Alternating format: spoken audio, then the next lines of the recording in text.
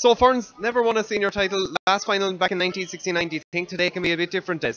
I do. 1969, 44 years. There's been a lot of waiting, but you know, we really believe that we have the team this year. The preparation is right, and we hope we can deliver. And it's a brilliant midfield pairing as well of Benny Jordan and Tommy Dwyer as well. Yeah, the lads covered the ground. They wouldn't exactly be the bulkiest midfielders in the country, but they're fast. They let the ball flow, and they're making a huge difference. They're hard men to handle this year. They've really grown throughout championship, like 7 wins from 7, and a brilliant display against Retinier really showed how clinical they can be. Let's be honest, this isn't just about growing through this year's championship. If you actually look at Ferns, you need to look at how they've grown over the last 2 or 3 years. In particular, you know, over the last 2 years, we're sort of in the middle of a plan at the moment of progress. So each game has been incremental improvement, and you really need to look at where we were back 2 years ago to see how far we've come. 7 wins out of 7. Never in the history of the club have we put a streak like that together. But to be perfectly honest, we're still not hurling at 100%.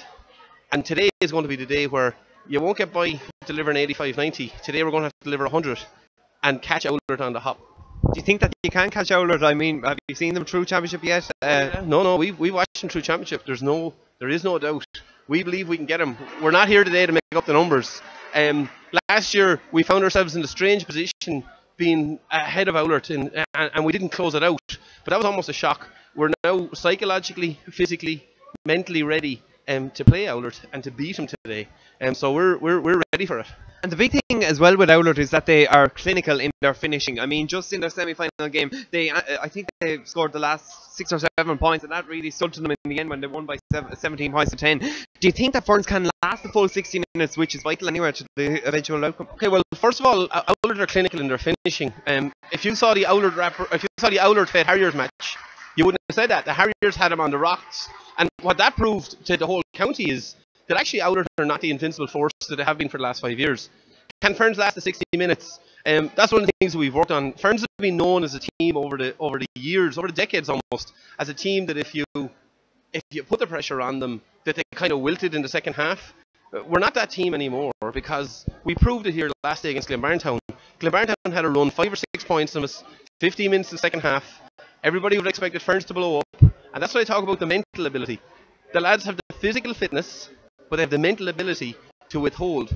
They're a 60-minute team now, and that's what's made a difference this year. Des, there's been a lot of hype around Ferns for the last week or so. Do you think that could have made them a little bit complacent? I don't think so. I'm not the type of chairman that's in the dressing room and in around the team. Everybody in the club has a job to do. So I haven't changed my role, and really John Barron, Joe Morris, Paul Bailey, Andy Dwyer, and their whole backroom team have managed the lads. Could they get caught up in the hype? Yeah, of course they could. Is the hype important? We're in a club that's in existence for 127 years. We've never won a senior hurling title. This is what it's all about. Have we been hyping? Yeah, we have. Because for me, this is an opportunity for us to connect with the children. This is an opportunity for us to connect with the next generation of young hurlers. And we needed hype. We've been in and out of the primary schools. We've been getting the kids involved. So this, yeah, there's hype. But I think the players are relaxed. The players are looking at this. I wouldn't like to be in the Oulart dressing room. They're coming into a 5 in a row. There's pressure on them. Our lads, do you know, we're here. That's what was expected of us. Our lads can go out and enjoy today and play.